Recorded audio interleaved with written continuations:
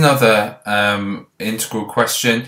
Let's start with part A. I'm going to do it by the side here. The integral of tan squared x. Is tan squared one of the standard integrals that we need to know? No, it isn't.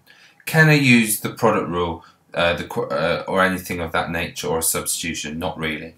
What you can do is you should know that 1 plus tan squared x by a trig identity is equal to sec squared x. So I can write the integral of tan squared x, therefore, with respect to x, as actually the integral of sec squared x, subtract 1, with respect to x. Now, the integral of sec squared is in the formula booklet, it's tan x, and the integral of 1 is x. So this is subtract x plus c, and we're done for that first part, part A.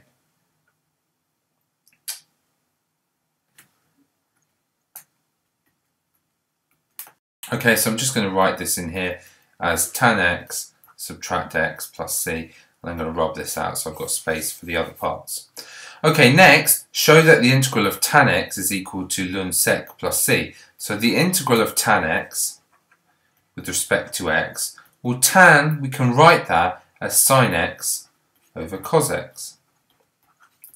Now, is the top the exact differential of the bottom? Well, the differential of cos x is negative sign, so make that a negative and then multiply outside by -1 so as you're not changing it. Then we have an exact logarithmic answer, so it's negative ln of cos x plus c, and you can bring the negative up, so it's ln of cos x to the -1 plus c, and cos x to the power of -1 is actually ln sec x.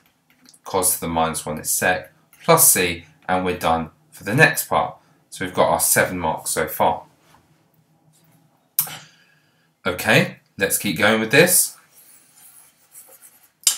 Then we have a curve, and the curve is x to the half tan x, and figure 1 shows part of the curve, and the shaded region is bounded by the x-axis and the line x is pi by 3. So here x is equal to 0 and here x is equal to pi by 3.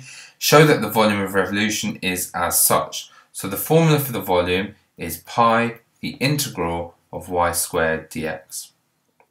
Okay, so the volume is going to be pi the integral between 0 and pi by 3. Now let's square this. If I square that, I get x to the half squared is just x, tan squared x with respect to x. Now, how can I integrate the following? Well, what I can do is I can actually do this as a product, or as a integration by parts, where this here is my u and this is my v dashed. Can I differentiate this? Yes. Can I integrate tan squared? Well, look, I've done it in part A, so yes, in theory I can. So let's have a go at this. If my u was equal to x, u dash would be 1. If my v dash was tan squared x, then by part A, v must be tan x subtract x.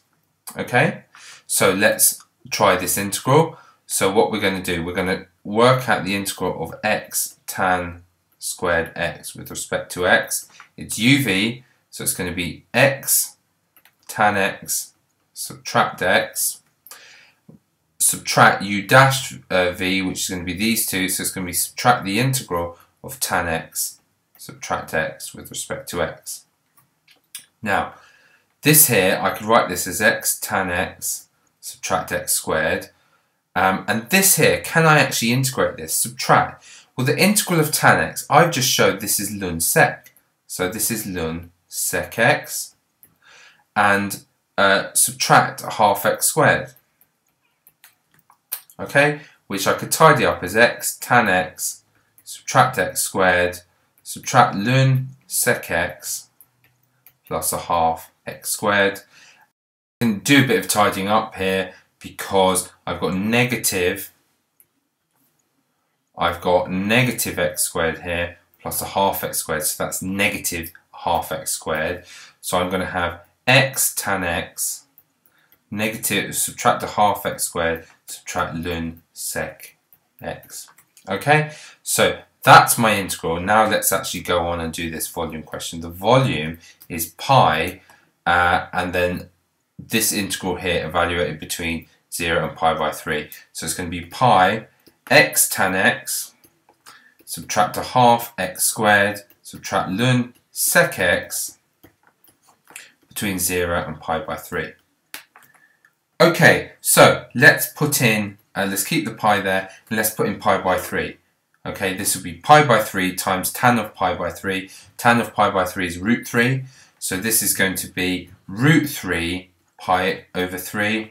Put in pi by 3 here, and I'm going to get pi squared over 9. So subtract pi squared over 18. And put in pi by 3 here. Well, sec x is 1 over cos x. Cos of pi by 3 is a half. So 1 over half is 2. So this is going to be subtract ln 2. And subtract the answer when I put 0 in. If I put 0 here, I get 0. 0 here, I get 0. If I put 0 in here, 1 over cos 0 is 1, and ln 1 is actually 0. So all of that 0. Okay, so let's keep the pi there. Let's leave that now as root 3 pi over 3, subtract pi squared over 18, subtract ln 2. And how does it want it in the question? Well, let's multiply pi by everything. So let's get root 3 over 3 pi squared, subtract pi cubed over 18, subtract pi ln 2. Thankfully, this pi ln 2 matches that pi ln 2, and I'm right in that regard. What can I do next? Well, out of this section here, I could factorize, I could divide everything by pi squared and 18. Okay, so what would I have left here? There'd be no pi squared. Dividing by an 18th is the same as timesing by 18, so it'd be 18 root 3 over 3, which is 6 root 3. Take away, I'd have a pi here, subtract pi ln 2, and I think that's exactly as it has in the question. It is, and so I'm done.